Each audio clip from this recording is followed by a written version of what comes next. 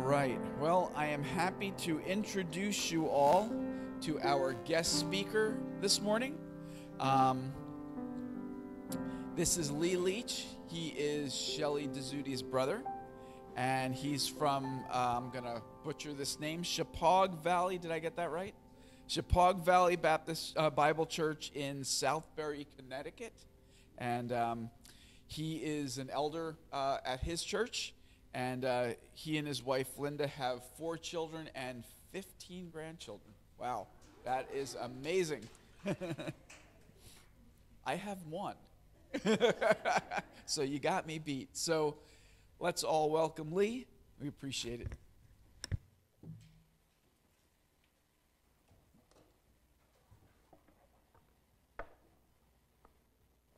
Good morning. All right, it's an honor to be here. I brought this Bible. It's not one that I preach from. Usually it's in King James. I was in a King James only church for years. But I just brought this Bible because it says right here, presented to Leigh F. Leach by Shelley A. Leach, 4/21/1996. So, I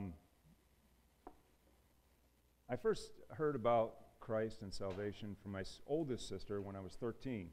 And it was interesting to me. I actually made a profession of faith, but it wasn't really genuine at the time. I think the Lord was calling me, but it was just, I wasn't really responding, so I went back to the world, if you will.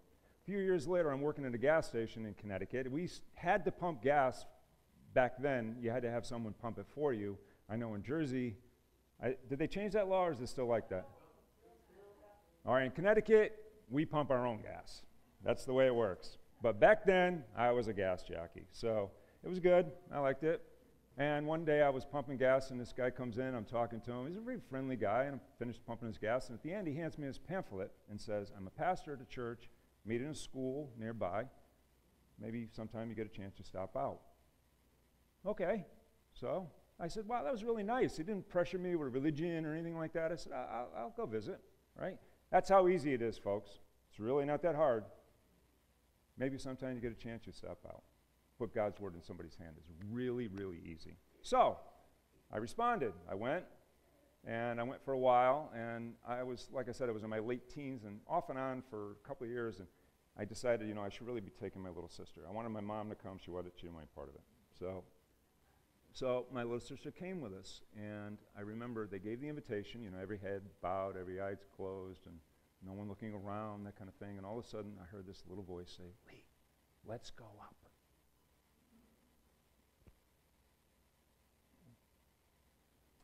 That is still one of my greatest joys in this faith, to remember that. Now, I know that as the years went on, we all, Shelley and I, just kind of wandered, but eventually God got a hold of us. He never gives up. It wasn't until I was 30 that I finally surrendered my life and started serving the Lord. But he is incredible. He's an awesome God. Amen? Amen? I heard that. Shelley sent, this sermon I actually preached 2019, and it's a good sermon. When I first heard that you guys wanted me to come preach here, I said, well, you know what? That's a really good one. I want to preach that. And I'm very busy at my work and everything and that kind of thing, so I went to get the sermon just before I was coming up here, and I realized that for some reason my computer had only saved half the sermon. How does that happen? I don't know, but it happened. So last night I'm finishing it up, and Shelley texted me, said, I just meant to remind you, church gets over at 12, you got 45 minutes. So I was like, ha! I'm no good for time. So, you're going to have to do a Simon Cowell and wave me in the end there that, we're just getting over, pal, because, yeah, I can talk loud. So, I stop talking when God stops talking, right? Amen? So, let's pray.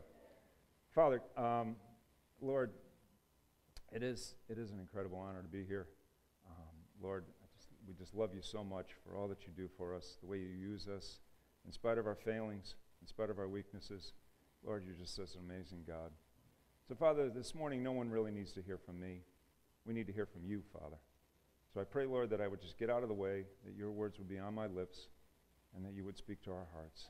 And all of this would bring honor and glory to your holy name. It's in Jesus' name we pray. Amen. Take your Bibles, please, and open them to Genesis chapter 37.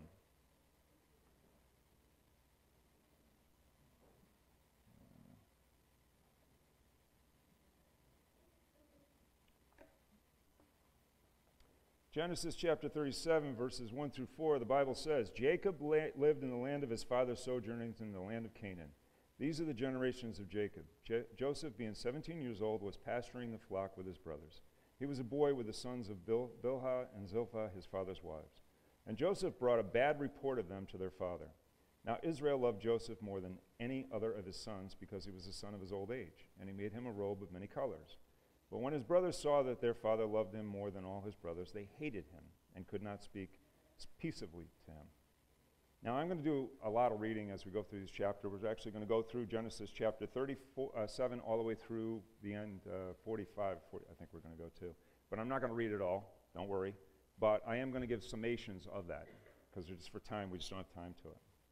But, so I'm going to sum up some of it. In the following verses, Joseph tells his family about a couple of dreams where he had visions of him achieving a place of prominence, and everyone will be bowing down to him. And as you can imagine, this information was not well received by the family, okay? Would it be well received by you if somebody told you they were going to eventually bow down to you, especially their kid brother? No, that's not well received. Just as an aside, how many people in here have heard this story about Joseph and have heard sermons preached on it? Mostly everybody. Anybody here not know this story? Don't be shy. So everybody knows the story, right? Okay.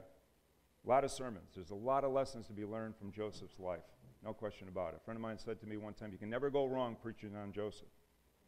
So Genesis chapter 37, we're going to pick up in verse 10. But when he told it to his father and to his brothers, his father rebuked him and said to him, what is this dream that you have dreamed? Shall I and your mother and your brothers indeed come to bow yourself to the ground before you? And his brothers were jealous of him. But his father kept the saying in mind. In the next few verses, Joseph's brothers were out pasturing the fields and the flock, if you know the story, and his father sends Joseph out to go and spy on his brothers. Now, of course, this begs the question, Joseph is 17, right? So the brothers are out there working, and Joseph's home. Why is Joseph home? Why? Because he's the favorite, and he's spoiled. Another reason they don't like this guy, okay? So he goes out to spy on him, and he's a tattletale, right? So let's pick up in verse 18. And they saw him from afar, and before he came near to them, they conspired against him to kill him. To kill him. That's how much they hated him. And they said to one another, here comes this dreamer. Come now, let us kill him and throw him into one of the pits. And then we will say that a fierce animal has devoured him, and we will see what would become of his dreams. But when Reuben heard it, he rescued him out of their hands, saying, let us not take his life. And Reuben said to them, shed no blood, throw him into this pit here in the wilderness, but do not lay a hand on him, that he might rescue him out of their hands to restore him to his father. So when Joseph came to his brothers, they stripped him of his robe, the robe of many colors that he wore, and they took him and threw him into the pit. The pit was empty, and there was no water in it. And they sat down to eat, and looking up, they saw a caravan of Ishmaelites coming from Gilead with their camels, bearing gum, balm, myrrh, on their way to carry it down to Egypt. So, we've heard all this. At this point, you all assume that I'm going to preach a great sermon on Joseph. And if you assume that, you'd be wrong. This sermon is not about Joseph.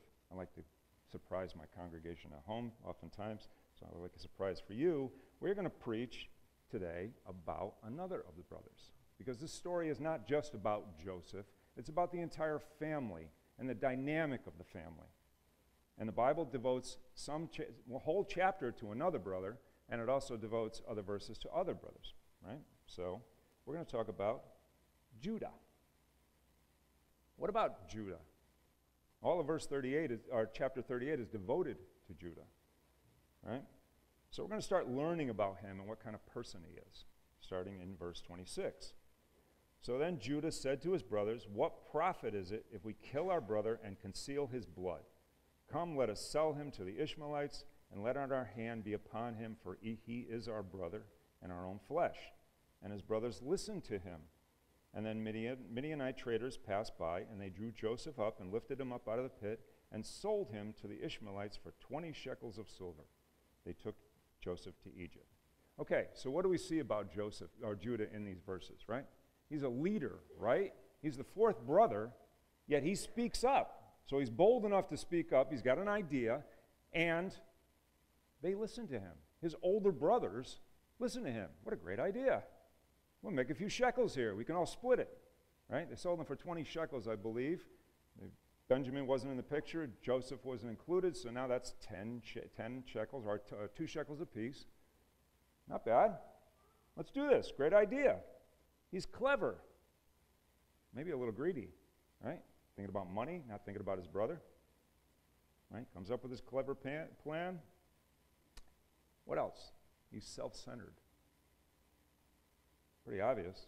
He lacks compassion. He gives absolutely no thought to his kid brother who's being bullied by all these people. 10 against 1.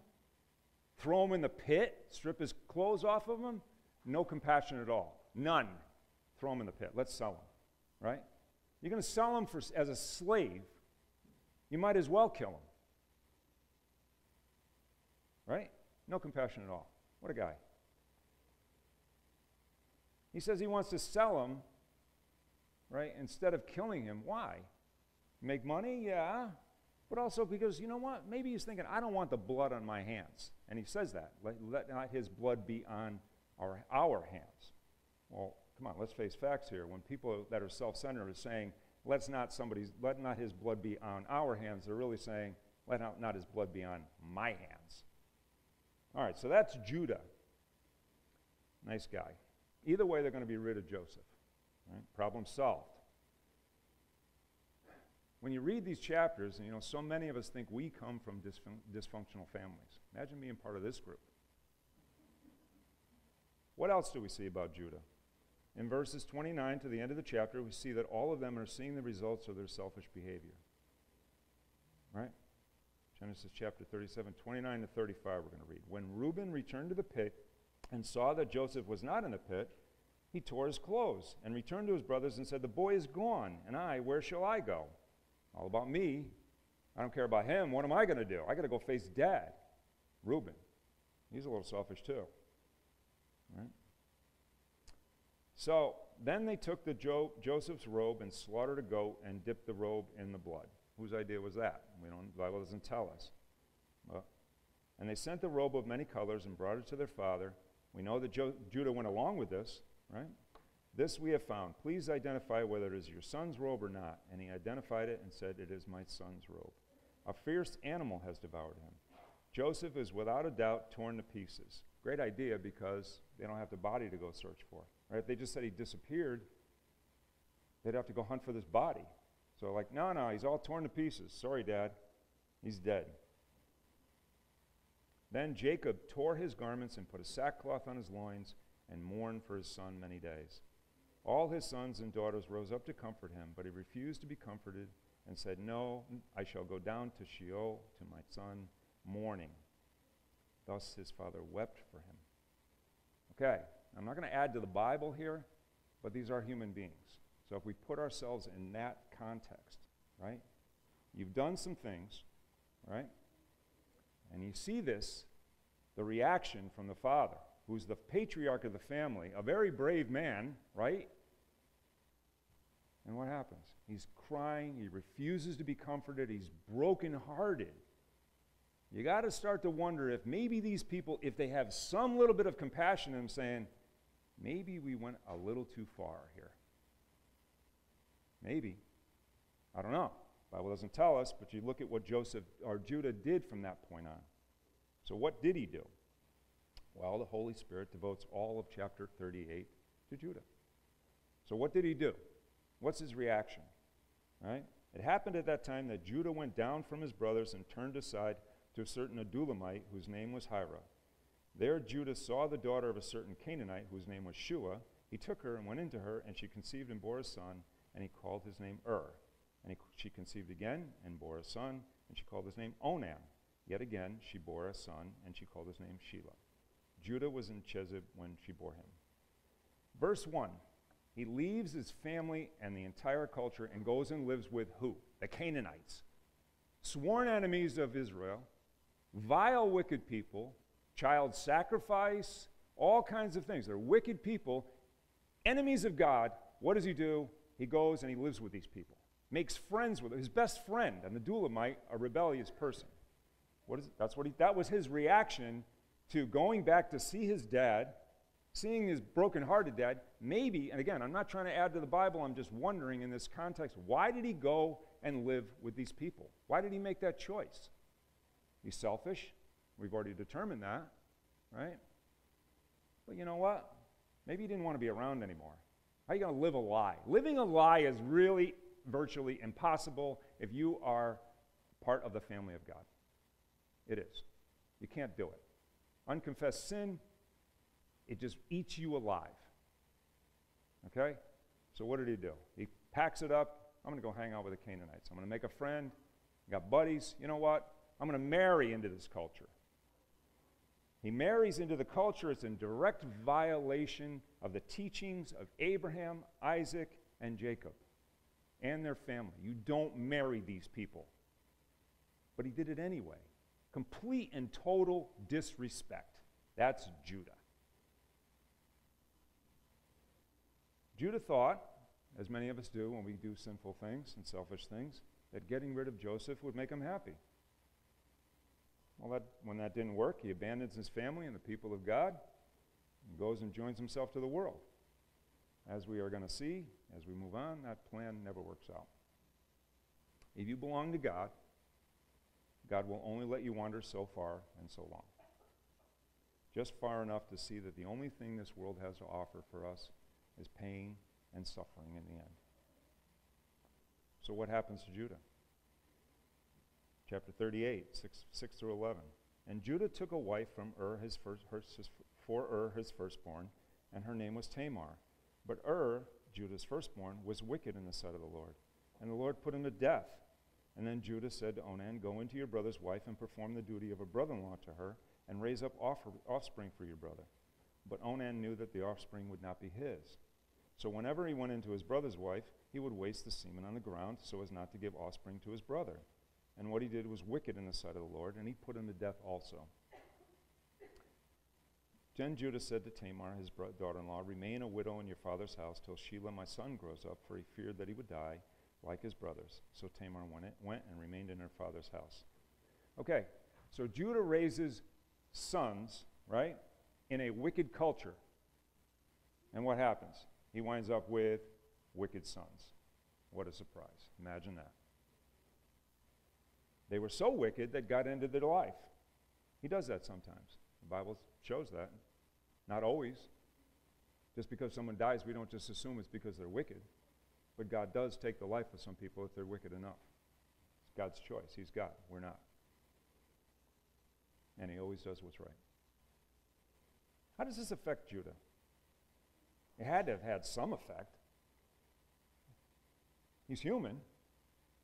Again, the Bible doesn't tell us, but it does show us results of this. But the reality is it doesn't really talk about how Judah reacted to the death of his child. But we saw how Jacob responded. The death of a child, okay, is some of the most difficult things that anyone can go through in life. They carry that scar with them their entire life. Years ago, Linda and I were good friends with a couple. I was best man in their wedding, in fact, and their son developed a rare disease. And from age 6 to age 13, he digressed and he died. And we had to be with her as a friends all along. We were praying with her, encouraging her, right? And unfortunately, what happens is when people get sick or a child gets sick or whatever, a loved one, you will have well-meaning Christians who will tell you, if you have enough faith, God will answer your prayer and heal you. Heal your child or heal you. Right? You hear this. People are desperate. She used to watch Benny Hinn all the time. And of course, I got to be a wet blanket and tell her, no, like Shadrach, Meshach, and Abednego, okay, God is able to do these things. And he will, at times, hear us and respond to our prayers. But if not, we're still going to trust him. That's faith. Faith is not, I believe God's going to give me what I want. And the reason I hate this, and I preach on this in my church a lot, okay, and I believe God hates this too, because it hurts people. It destroys their faith. It crushes them when their prayers are not answered, and the people would have the unmitigated gall to look at somebody who's had a tremendous loss in their life and tell them it's your fault because you didn't have enough faith.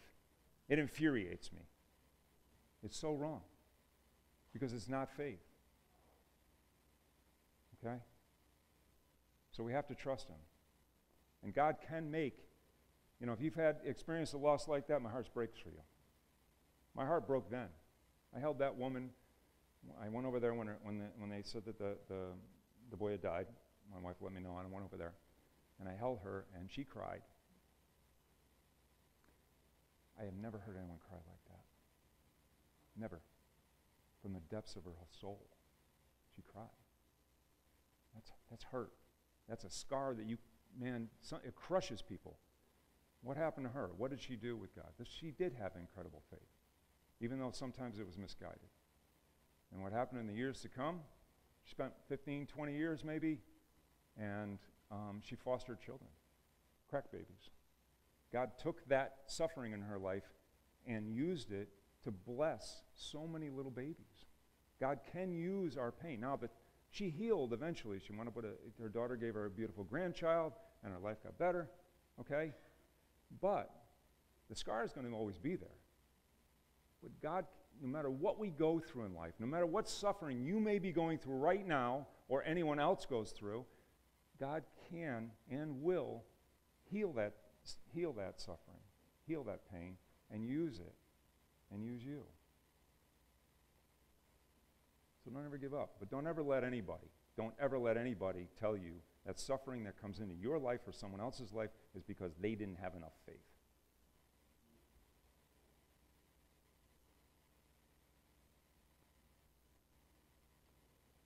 In the course of time, the wife of Judah, Shua's daughter, died. Now, it doesn't say there that God took her because she was wicked. It just says she died. People die. We have sickness in this world. Sometimes we die from wrong life choices. Things happen. But she died. So now Judas suffered the loss of 2 children and his wife too.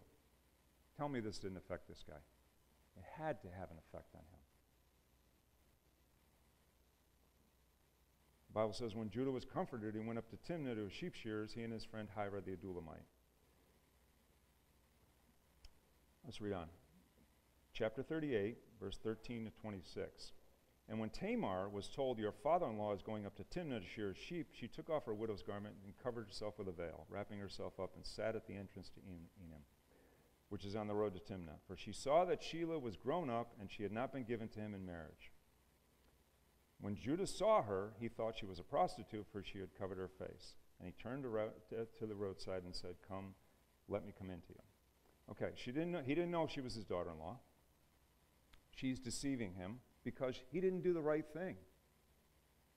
Sheila was not grown enough that they could get married. And he was supposed to have given her to him in marriage. Right? A widow in that culture, they're destitute.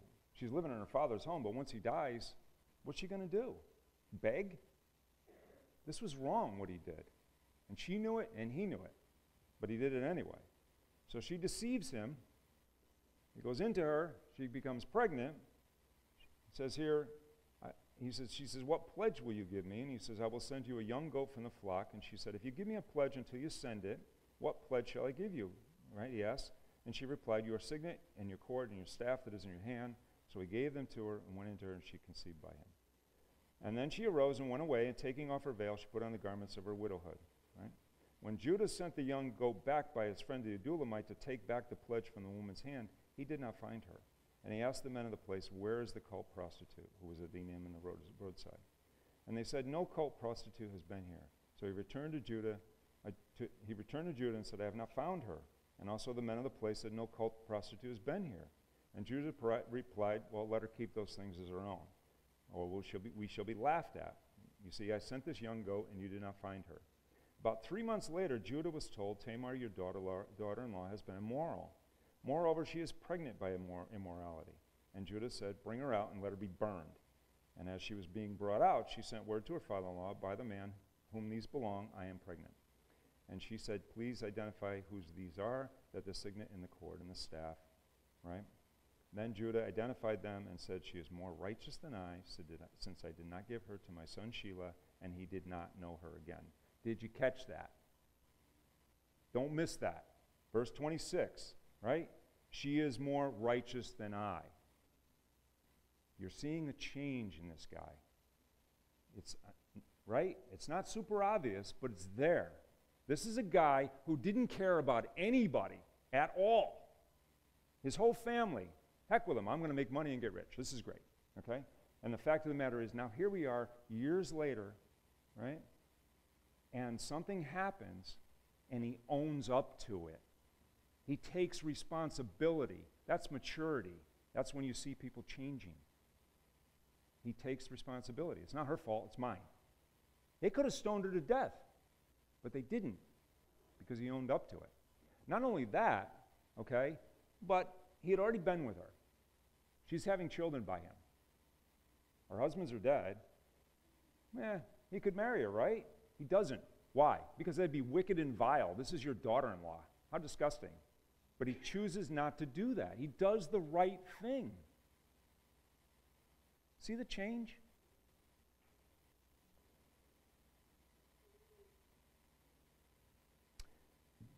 Okay, as we read on in chapters 42 and 44, so we're not going to read that, but I'll just sum it up for you.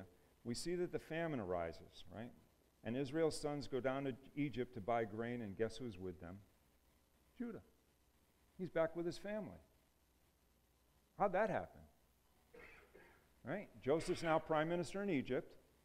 They have to go down and buy grain. They're all going to starve to death. And there's Judah, right with the family again.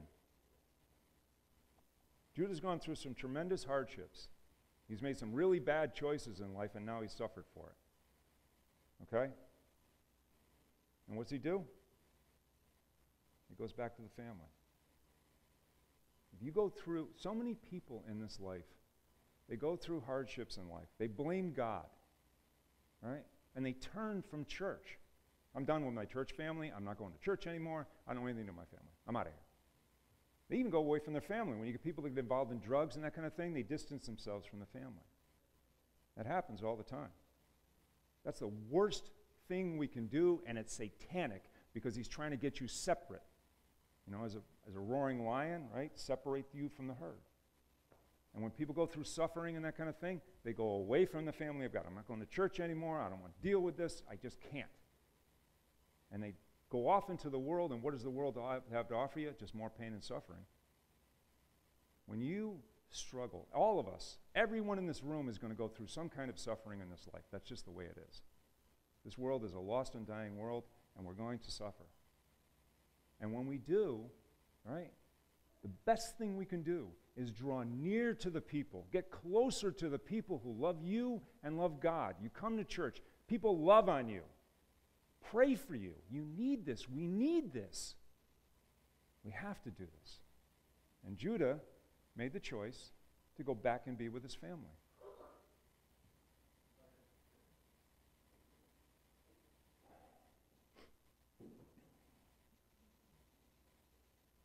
Time doesn't allow us to read all the account of Joseph and his brothers, so I will continue to give you a summation, right? But I encourage you to go home. Go back home. I know you're familiar with these passages, but go read them again, because this is a living, breathing book, and God speaks to you in many different ways. God has spoken to me over the years. I've been a Christian for over 30 years, and God has spoken to me numerous times through this book in different ways. Every day when I meet with him and I pray to him, he speaks to me, and there's times I read a passage, and I've read it 1,000 times and heard sermons preached, and all of a sudden something jumps out of me that I had never seen before. So I encourage you, go back home, ask God, what do you want to tell me from these passages, Lord? You'd be surprised. It's amazing. Right? He'll give you fresh insight. So the brothers go to Egypt, as I said, where Joseph is now prime minister. They don't recognize him. Right? So he puts them through this myriad of tests. Now, some people say, well, was he being vindictive to his brothers? I don't think so, because if you look at the end result, I think Joseph was just kind of testing them to see if they were still as bad as they were, you know? That's just kind of my thoughts on it. Right? And they make a mistake, and then they tell him that they have another brother, Joseph's younger brother, Benjamin. Well, Joseph, as we know, makes them bring him back. Now, Israel doesn't want to let him go because he's afraid that something's going to happen to him as well, because those two boys, Joseph and Benjamin, are the children of his relationship to his favorite wife, Rachel. Okay? So he doesn't want to lose Benjamin, so he doesn't want him to go. But Joseph, through all the things that he does, makes him come back. You're going to have to come, sorry. They bring him back, and they, as we know, he has his servant put the cup in Benjamin's bag. He sends the troops out to get him, bring him back, and they're going to arrest Benjamin. Right? So, and arrest Benjamin, and people, obviously, the guys are nervous about it. So if we pick up in chapter 44, and I'll give you a chance to get there. And we're going to pick up in verse 30. Now, therefore, now this is Judah speaking, and he's talking to Joseph, and he's pleading with him to not arrest Benjamin. Okay? And he reminds him that they had said that the father didn't want Benjamin to come down here, and now he's here. And Judah had to really beg him, and all the other brothers did, the other brothers too, to let him go. And Israel wasn't keen on it, but eventually it happened. And now what's going to happen? He's going to wind up what's going to happen is exactly what Israel feared. He's going to wind up a slave in Egypt. He's going to be in an Egyptian prison, and he's never going to see him again. And he might as well be dead to him. Right?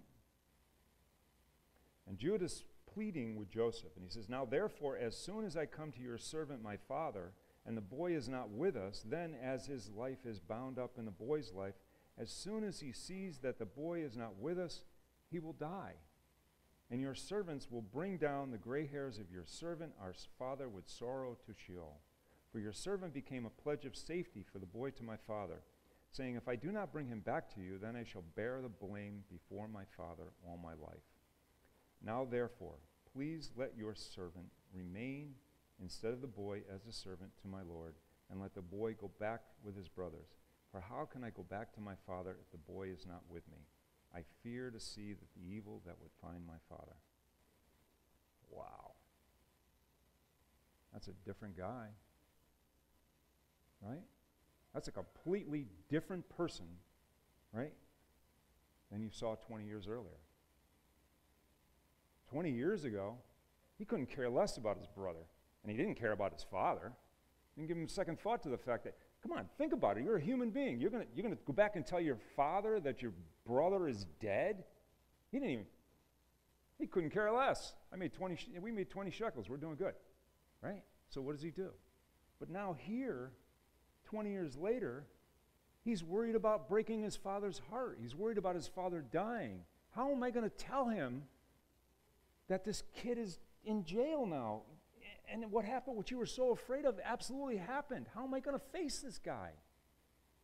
Please, don't do this, all right? Tell you what, take me instead. Take me instead.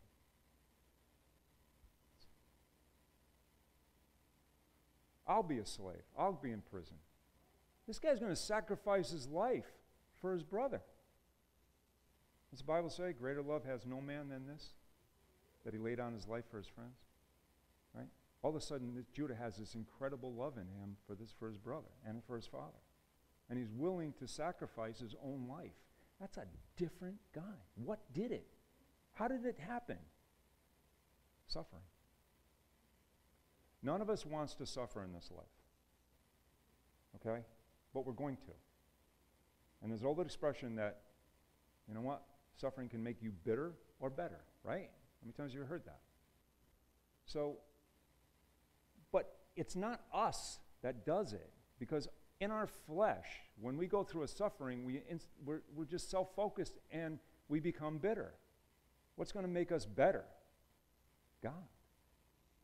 Only God can do that. Only the Holy Spirit of God can do that if we let him, if we draw close to him, if we seek his face, if we turn to him when we're suffering. That's the only thing that's going to do it.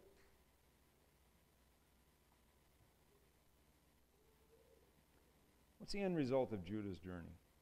In chapter 45, right after that, he gives this impassioned plea, offers to sacrifice his life. And you got to remember, Joseph remembers seeing Judah above him in the pit, coming up with this great idea of selling him into slavery and putting him for the 13 years of suffering that he had to go through. Of all the brothers, I got to wonder if maybe he didn't hate him the most. But he didn't hate. Joseph didn't hate. He loved. Because his suffering as he went through his time frame, God used it to change it and mold it and shape him. Right? So, when he hears this impassioned plea, he breaks down and starts crying. And what happens? The end result is, not right all immediately, but the reconciliation between the brothers and Joseph starts happening. That's how God uses these circumstances in us.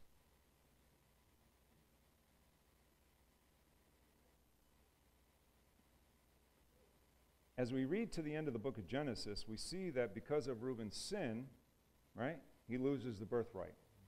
Reuben committed a wicked, vile sin with his stepmother. He lost his birthright. He's the oldest. So the birthright should automatically have gone to the next ones down the line, Simeon and Levi. But if you read in the account that Simeon and Levi were both violent men and slaughtered an entire town of men because of what they had done to, what one of them had done to their sister. Now, they were justifiably angry, but that doesn't give you the right to be violent to people, right? And they did, and they brought shame to the family, and they could have cost them all their lives, so they lost the birthright too. So the birthright fell to, number 4, Judah. Now, God knew that the birthright was going to Judah. So this is an important, tremendously important responsibility, so it needed to shape Judah. God needed to shape Judah to make him ready for that. And oftentimes we're going to go through suffering in life because God has something great for us to do. We have to trust that.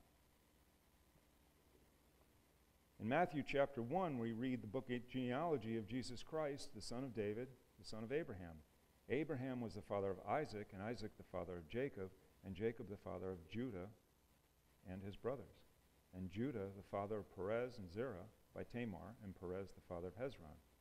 And then jumping down to verse 16, and Jacob the father of Joseph, the husband of Mary, of whom Jesus was born, who is called Christ. Judah, Jesus' great-great-great-great-great-grandfather, in the lineage of the Savior of the world. Revelation chapter 5, verse 5, and one of the elders said to me, "Weep no more. Behold, the Lion of the tribe of Judah, the root of David, has conquered so that he can open the scroll and its 7 seals." We all know Romans 8:28, 29, and we know for those who love God, all things work together for good, for those who are called according to his purpose. For those whom he foreknew, he also predestined to be conformed to the image of his Son, in order that he might be the firstborn among many brethren. Folks, when we go through life, we go through trials in this life, right? If we draw near to God and trust him, right, he will do a great work in our life. He really will. None of us wants to suffer. There's a whole movement going on in the Christian church all around this world now, all about love. God is all love. We never talk about the God of judgment. We just talk about the God of love. He is a God of love. I'm not at all minimizing that, okay? But he also judges sin. And we're going to suffer. The name it and claim it people will tell you that you're not going to suffer. You're going to become a Christian. Your life is going to be great. You're going to get everything you want. Trust in the Lord with all your heart, right? It's going to be great. It's not great. How many people in here, since you became a Christian, have had just a perfect, great life? I don't see any hands, okay? It's not like that.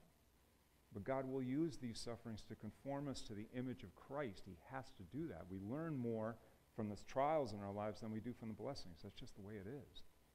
But we trust him because his end result, right? It's not just a matter of just making us suffer because we're bad people and always going to hurt us. That's not what it's about at all. He allows the suffering in our lives to shape us. He uses the suffering to make us more like Christ, because that's the end result. And for Judah, he went through some horrible suffering. I don't deny that. But the end result was God was able to use it to mold him and shape him into a better person. And throughout all of eternity, here we are 2,000 years later. Some schlep like me is standing up in front of you talking about Judah, his name, throughout all of eternity, right, will forever be linked with the Lord of Lords, right? King of Kings and Lord of Lords, Jesus Christ, forever. Think about that. And if you are here this morning and you have trusted in Christ as Savior, repented of your sins, right? The Bible tells us that your name is written in the Lamb's book of life. So whenever that book, they pick it up, Lamb's book of life, Jesus Christ, it's his book. You open it up, Shelley A. Leach, Leigh F. Leach. Forever, your name is linked with the King of Kings and Lord of Lords, the God of the universe. Forever. Think about that. Dwell on that. Meditate on that. You are part of the kingdom of God. If you're here and you've never trusted Christ as Savior, right? You've never repented of your sins, I encourage you to do that today. Don't put it off another minute. This is a God that loves us. In this world, there's going to be suffering. You're going to suffer whether you're saved or not. But the suffering that the world offers us just brings us nothing but pain. And the end result is just death. The suffering that we go through, as we go through this suffering, God can use it. But the end result is you're going to spend eternity with the King of Kings and Lord of Lords. And there will be no more pain and no more tears and no more suffering. Amen? Amen. Let's pray. Father, you are an amazing God. You love us so much. Father, none of us wants to suffer. We don't want that. Father, even the Lord Jesus Christ, when he knew he was going to suffer on the cross, asked that the cup be removed from him. But he knew that he had to do it. He knew that he had to go there for us. And we just praise you for that. Lord, we'll love him throughout all eternity, that he was willing to go through that suffering for us. But, Lord, we know that joy comes in the morning. So we just praise you for that. Father, as we go out this week, God, I just pray that we could just share the love of Christ with everyone we see, everyone we meet, Lord, and just praise him and bless him. And the world will know that there's a difference in our lives, Father. And we just give you the praise and glory. It's in Jesus' name we pray. Amen.